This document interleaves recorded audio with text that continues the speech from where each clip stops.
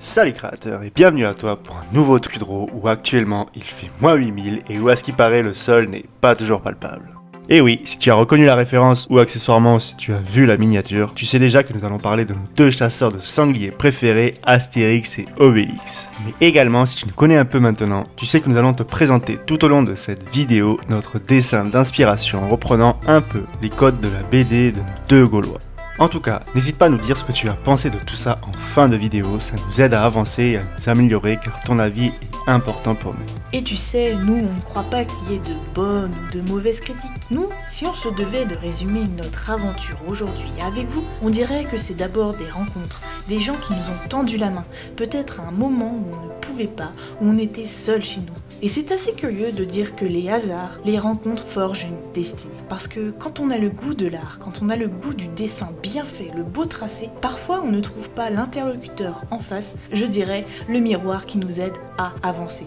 Alors ce n'est pas notre cas, comme je disais là, puisque nous au contraire on dit merci à la vie, on lui dit merci, on chante la vie, on danse la vie, on est qu'amour. Toujours là? Si oui, en piste et place à notre Docudraw partout à 10.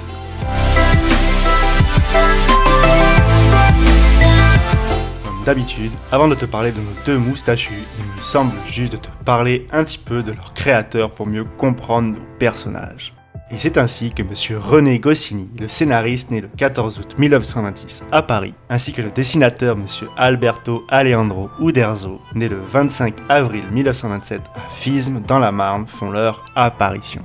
Le duo se forme au début des années 50 dans l'agence de presse World Press, spécialisée dans la diffusion de bandes dessinées comme par exemple le très célèbre périodique de bande dessinée Spirou. Après quelques collaborations qui ne marchent pas vraiment comme Papa le pot rouge, ou encore la rubrique basée sur les manières de bien se tenir dans le monde, qui a raison, les deux acolytes se lassent et décident alors de fonder en 1956 leur propre agence de presse et de publicité Edifrance. Mais c'est en 1959 que François Cloteau lancera avec notre duo Pilote un journal destiné aux enfants. Seulement 2 mois après son ouverture, la bande est en quête d'une idée de personnage ou même d'histoire star qui fera décoller ce jeune journal. C'est alors qu'une belle journée de 1959, Goscinny rejoint Uderzo dans son appartement à Bobigny pour développer cette nouvelle idée. Il commence alors par lui proposer une idée de bande dessinée sur le folklore français. Il demande à Uderzo de lui énumérer les grandes périodes de l'histoire française. Et comme tout le monde le sait maintenant, ils s'arrêteront finalement à l'ère gaulois. Goscinny et Uderzo s'amusent alors à créer une histoire basée sur cette ère, notamment en cherchant des noms pour leurs héros avec des patronymes en X, comme Obélix, Sulix, Nikix, Pantix, inspirés bien évidemment par le roi des Gaulois, Vercingétorix. Et ainsi, en seulement quelques heures, Goscinny et Uderzo créeront entièrement le village gaulois que tout le monde connaît. S'inspirant de ce qu'ils avaient appris à l'école sur cette ère, avec les druides, les bardes et les guerriers, ils décident d'exploiter à fond ce cliché historique pour rendre tous ces personnages familiers aux lecteurs. Leur héros unique, Astérix, naîtra alors dans la joie des deux auteurs, qui le dessineront d'abord comme un personnage grand et fort à l'image de Vercingétorix. Mais Goscinny, quant à lui, préférera tout le contraire, avec un personnage court sur pattes, mince et qui plus est avec un énorme nez, pour pouvoir appuyer le côté humoristique de leur future BD. Mais extrêmement têtu comme le disait Uderzo lui-même, et après avoir entre guillemets tous deux choisi l'idée de la morphologie d'Astérix, il ne pourra s'empêcher de créer lors de la première aventure un second rôle pour un Gaulois livreur de menhirs. Beaucoup plus grand et non pas gros mais très légèrement enveloppé, qui est aujourd'hui indissociable et qui forme ce merveilleux duo gaulois Astérix et Obélix que tout le monde adore aujourd'hui.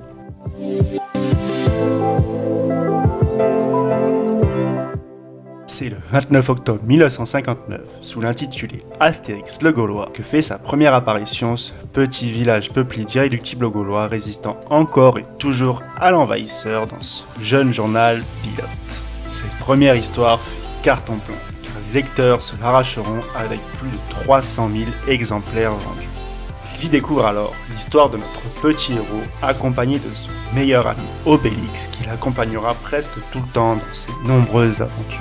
Il est fixe, le petit chien d'Obélix, également héros de l'histoire, arrivera quant à lui un peu plus tard à la 9e aventure en février 1963 dans le Tour de Gaulle d'Astérix, dans lequel il suivra nos deux héros tout au long de cette nouvelle aventure sans qu'ils n'y prêtent vraiment attention. Mais à la fin tout de même, Obélix décide de lui donner un os et de l'embarquer avec lui.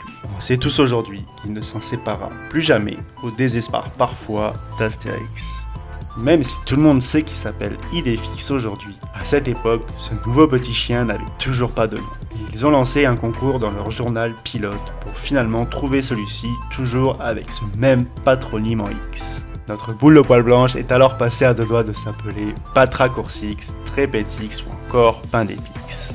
Suite au premier succès, ils enchaînent alors une deuxième histoire intitulée La Serpe d'Or, sortie dans Pilote le 11 août 1960.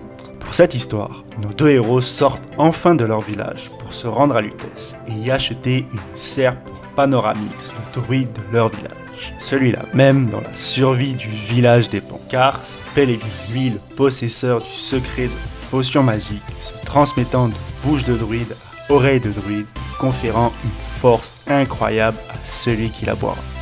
Le seul génie ? Eh ben non, car dans Astérix, le secret de la potion magique, une petite fille nommée Pectine connaît également ce secret, qui à la différence de Panoramix est effrayée à l'idée de connaître ce terrible secret. Dans La Serpe d'Or, nous voyons aussi l'apparition d'un des plus gros clichés de cette série, avec notre fameux barde Assurance Torix, qui pour la première fois rendra fou les villageois avec ses chansons capables de gonfler les animaux, même les plus sages. Il sera ainsi bâillonné, attaché à un arbre et même quelquefois assommé par cet automatix, le forgeron du village.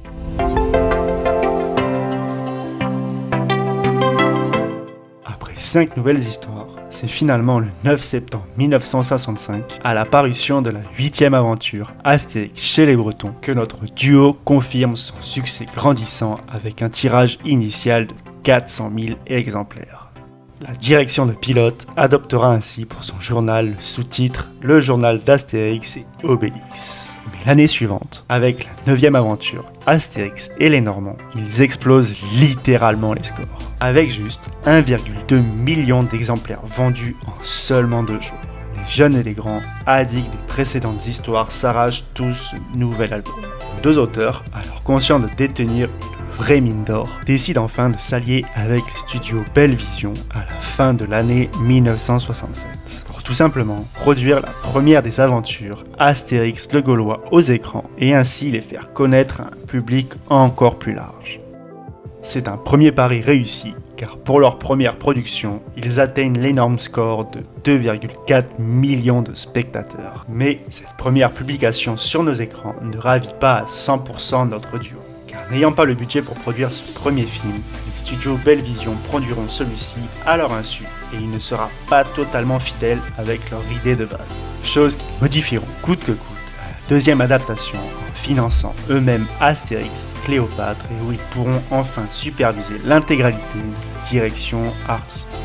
Et encore une fois, pari réussi, car à sa sortie en 1968, le film comptabilisera près de 2 millions d'entrées en salle. Aujourd'hui, cette série est tout simplement l'une des bandes dessinées les plus populaires au monde, et elle est traduite dans pas moins de 111 langues et dialectes. C'est absolument incroyable pour une histoire qui a été réfléchie en seulement quelques heures par deux amis autour certainement d'une bonne bouteille dans la joie et l'humour. J'adore ce genre d'histoire qui conforte cette idée qu'avec la passion et le temps, tout est possible. Alors un immense bravo à ces deux hommes qui sont allés au bout de leurs idées.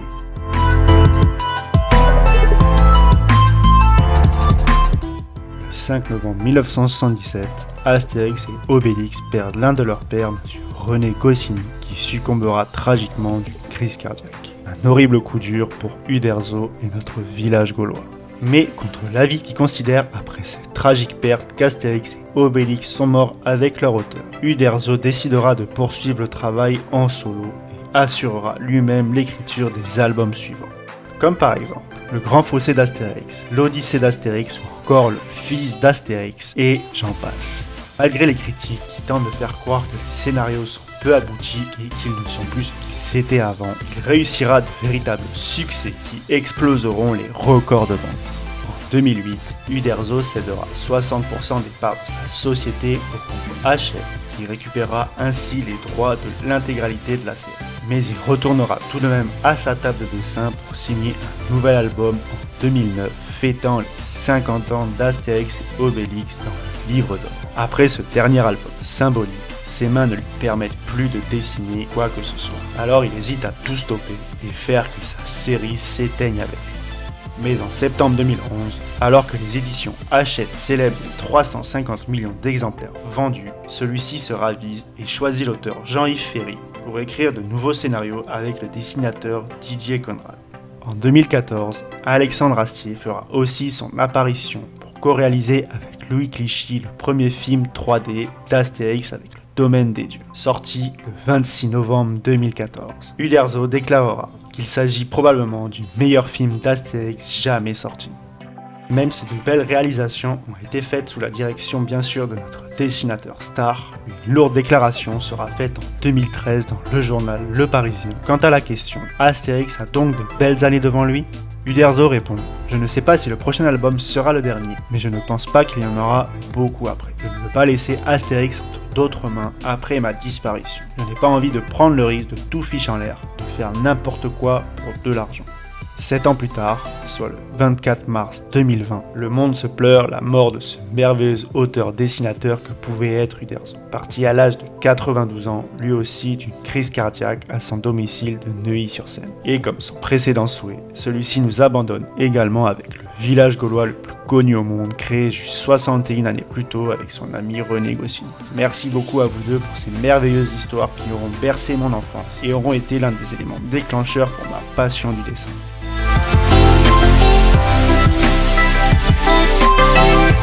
Merci à toi d'avoir suivi ce Docudraw jusqu'ici. J'espère t'en avoir appris un peu plus sur les Gaulois ainsi que leurs créateurs. Le dessin que je t'ai présenté tout au long de cette vidéo vient d'un cliché qui m'aura marqué durant mon enfance, au travers des aventures de nos Gaulois avec Obélix qui, on le saura maintenant, n'a plus le droit à la potion.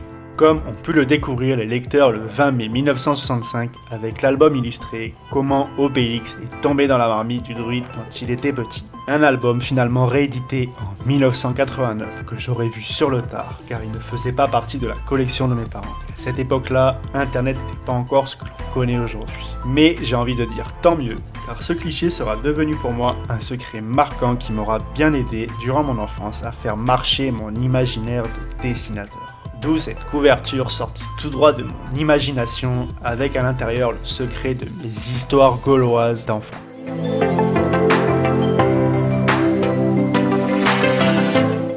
Comme d'habitude, voici les fameux défis que tu peux retrouver à la fin de chacun de nos Docudraw. Mais n'oublie pas que nous te donnons ces défis seulement en vidéo pour te permettre de prendre de l'avance si tu le souhaites. Mais le vrai top départ est donné chaque dimanche sur notre compte Instagram sans création, zéro défi. Tu trouveras le lien bien évidemment en dessous de cette vidéo. N'hésite pas si tu as la moindre question de te signaler en commentaire, nous te ferons un plaisir de t'aider. Pour le niveau 1, il te suffit tout simplement de dessiner ton ou tes personnages préférés de l'univers d'Astérix et Obélix.